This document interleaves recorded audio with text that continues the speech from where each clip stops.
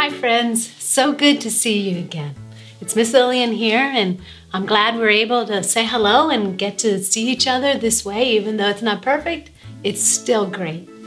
So we've been talking about Jesus and how he suffered on the cross and died, and we talked about him being in the tomb and the Holy Spirit, the power of God coming into him and coming back from the dead. And when Jesus did that, he did something very special for us. Have you ever seen, or can you tell me what this is?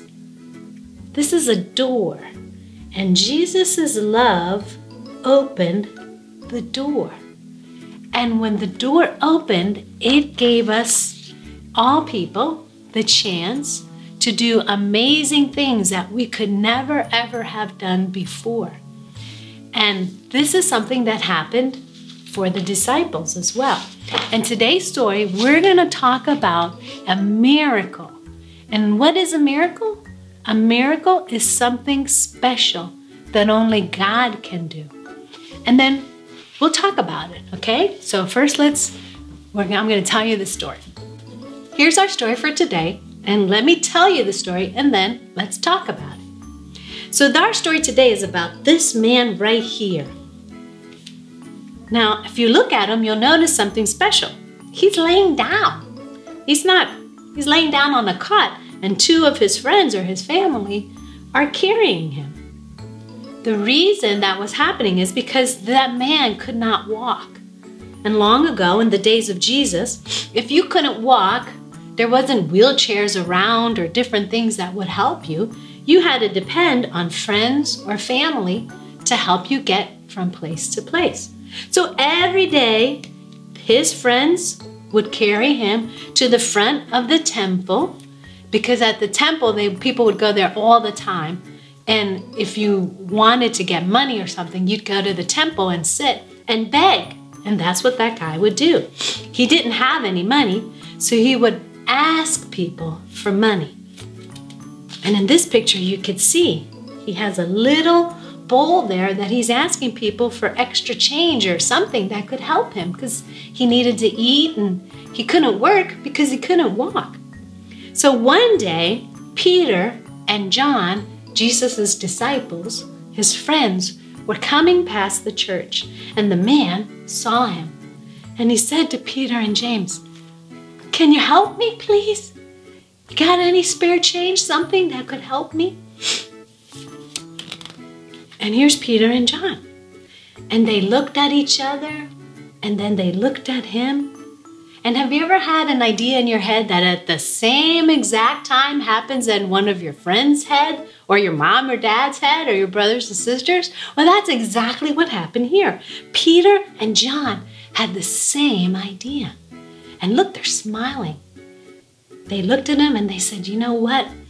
We don't have any money, but what we do have, we're happy to share with you." And they reached towards him, and he looked at them, and they took his hand, and they said, "In the name of Jesus Christ of Nazareth, get up and walk." Well, you can imagine the unbelievable astonishment that happened on that man's face. And he did. He stood up, and all of a sudden the Bible says that his ankles and his legs became strong, and he was able to stand up, and look at his face. He's so happy. He was like, this is a miracle. It's something only God can do. And the Bible says that he stood up and he started to walk, and then he started to jump. And he was walking and leaping and praising God and saying, "Thank you, God, thank you." And when that happened, look, he's jumping and leaping. All the people that were by the church, by the temple, ran to him and to Peter and John, and they recognized him. They said, "Wait a minute. Isn't that the man that was lame?" Which means he can't walk. And look at him. He's hopping and jumping and screaming and thanking God. What happened? And then Peter started to tell everybody what had happened. And he said to them, "Don't be surprised. Don't be surprised that this man is walking and leaping and praising God, because Jesus, who you crucified, is God. And in the name of Jesus and by the power of Jesus, this man is now walking. And when the people heard it, they were like, Jesus really was the Son of God. Jesus really has power in his name. And they all started praising God together. And the people that started to understand who Jesus was and understand what he had done, they also became Jesus' friends. They invited Jesus into their heart. And because they did, guess what? The door was open to them to be able to do much, much more. You know, when you're having a bad day or when you don't feel good, there is a power within you, which is the power of the Holy Spirit, that you can ask God to help you, to do something amazing, to do a miracle, which is something special that only God can do. God loves us so, so much. And there's so many more things to know about being his friend, and so many more things that God wants to do to help us and to help us know him and how much he loves us. So we're going to do our memory verse. Our memory verse today, we have here a heart with a happy person. We have a crown, and that's for thanks, because it says with thanksgiving, pray. So, and here's a crown, and crown is for the Lord, because every time we see the crown, usually it's for God or Jesus or the Lord. And here's a thumbs up. He's good. And here's a heart for love, and here's the Bible, because our memory verse today is found in the Bible, which is in the book of Psalms, chapter 107 and verse 1. And it says, "Give thanks to the Lord, for he is good. His love endures forever." Give thanks to the Lord, for he is good, and his love endures forever. Give thanks to who?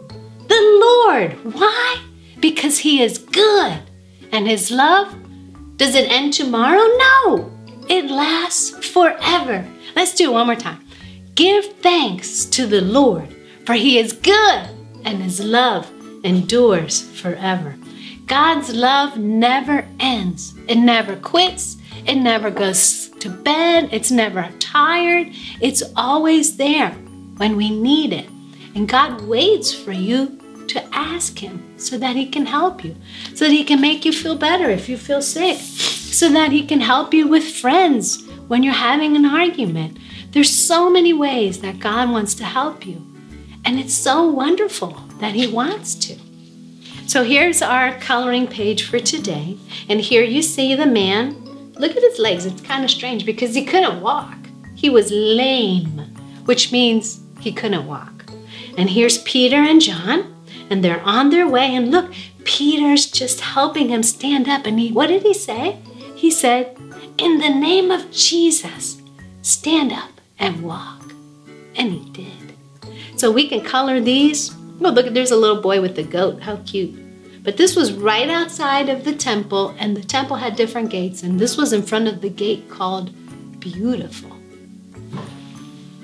And then we have one more thing that's going to come in your package that gets emailed to your parents. Here is this funny man, and he has funny legs that help him to hop and jump.